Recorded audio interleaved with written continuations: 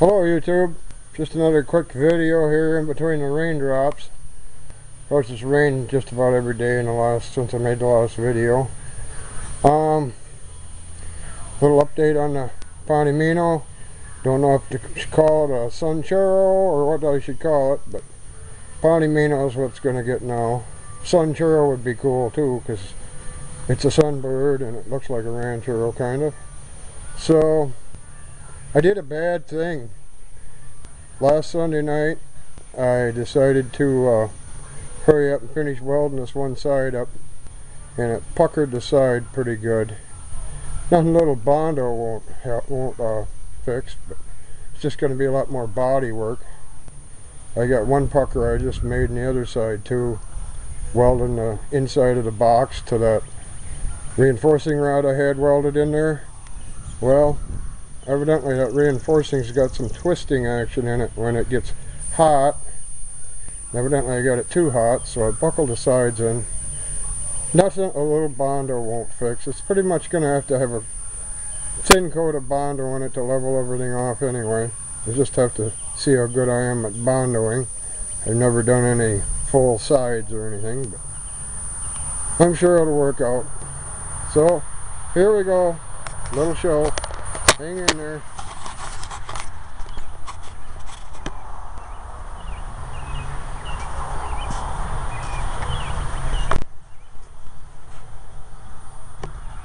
It's kind of coming together like I planned anyway.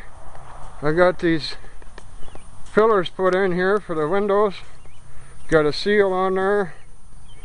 Got it sealed up to the top, so when you take the top off, so when it rains it won't run water in there. The door works pretty good. Sealed all around the window. And I had the back window hole cut too big. Well, in the last video I never told nobody that, but it was. I was just in a hurry. So I spent some time, filled that hole in, got the window fitting nice and tight. Now she's good to go on that part. Got the box sides in. Now all I've got to do is take care of the tailgate and the floor, I guess, and the body work and the paint job. I got this one side rail mounted all on, so that's permanent now. Well, it ain't permanent because I got to take it off to do the body work, but she's all welded and mounted. You can shake the truck with her.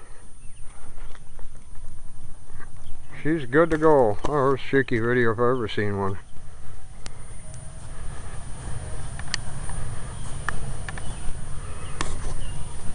And these lines that I thought were straight on down this fender well that I was going to mount the bedsides to, it wasn't quite perfectly straight. So we started there and we got it in and we couldn't get the back to fit. The back was over here probably. So I had to clamp that in there, bend this ledge on this box side, or on the fender well, bend that all in, so that kind of flared it all in at a curve now. Box has got a little bit of a flare in here, but it's better than not working at all.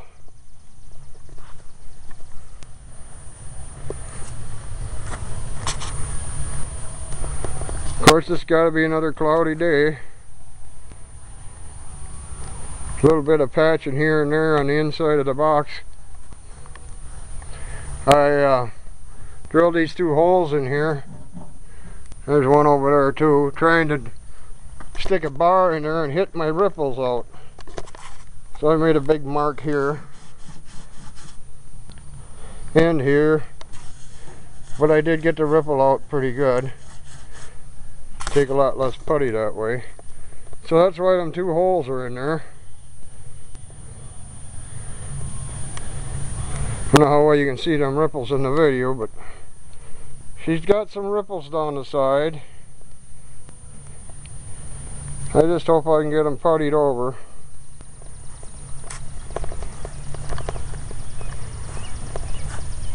The back of the cab is all welded up and ground in, ground down. And so like I say, you got the floor and the tailgate. I'm gonna go get that and stick it on here. And you can see the ripples down this side a little bit too. Should be having some Bondo in her. Here's this seal on the door on this side. That turned out pretty good. The door shuts pretty good. So the inside of the cab's pretty much sealed up now. I'm gonna grab that tailgate. Put that in there for people that don't know what that's gonna look like. Here's a rat rod getting it guarded from all the grinding dust. Little flathead hanging in there.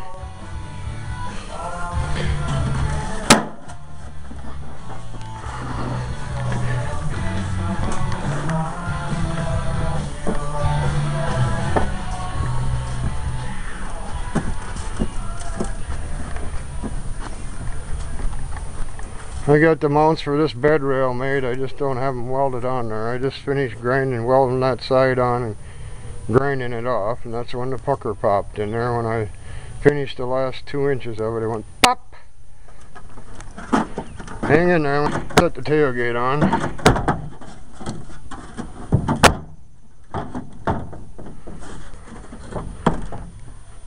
I have to get that all framed in too.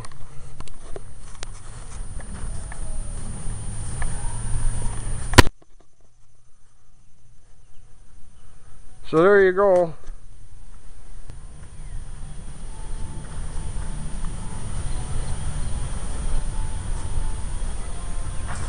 No more gaping hole along the fenders.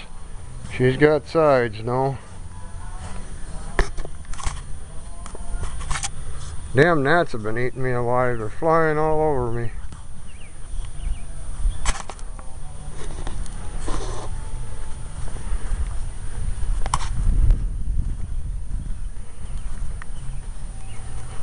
Sprinkle, sprinkle, sprinkle. That box don't look too bad.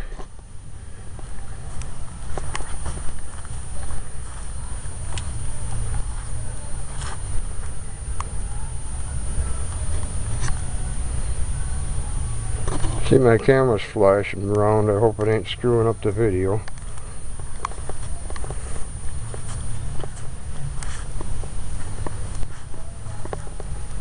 I ain't gonna take the top off because it's raining out, and anybody that's following my videos knows what it looks like with the top off.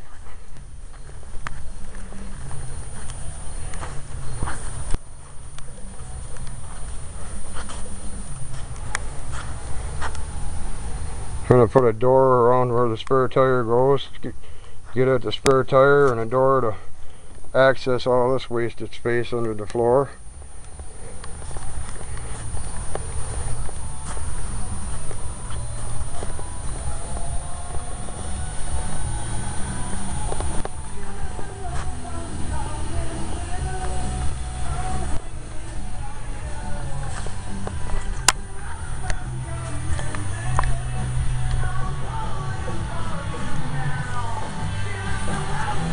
Probably too dark to even show up very good.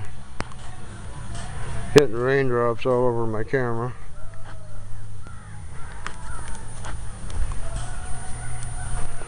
And that's what she's gonna be.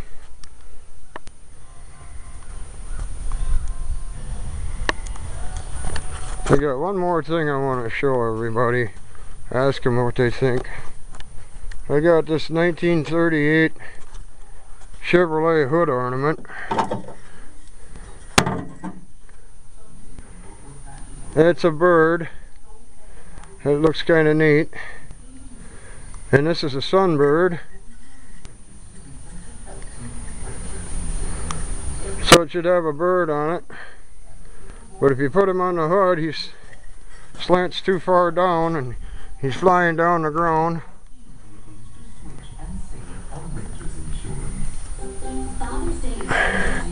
So I discovered it's got the right curve for the roof up here.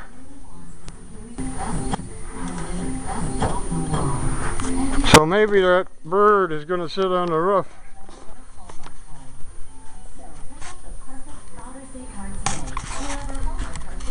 I don't know if that'll look too grotesque or not. It's a little crooked now.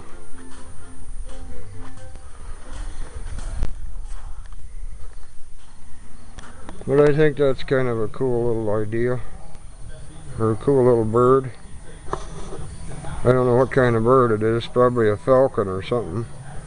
I didn't know Chevrolet had birds but for hood ornaments, but I found it on the internet. It's a 1938 Chevrolet. Be nice to have a Pontiac hood ornament on there. I had a 28 Pontiac hood ornament I bought at a flea market for 10 bucks, and I sold that for probably 100, and I think the guy I sold it to put it on eBay and it went for 450. So them 28 Pontiac hood ornaments, it's an Indian head with a chrome or a brass colored face, and his hair is waving in the breeze. It's kind of a neat one. It went on a radiator cap. So I thought I'd just do a little update between the raindrops. Let me know what you think. Gnat's biting me in the nose.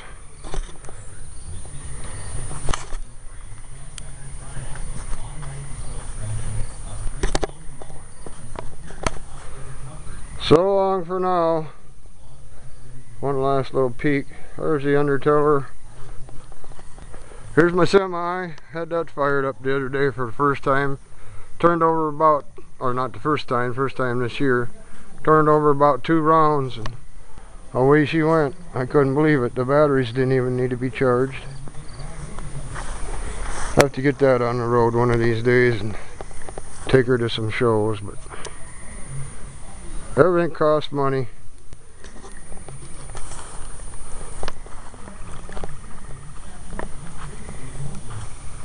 Well, so long for now, guys. Dan F. Hall saying, keep on keeping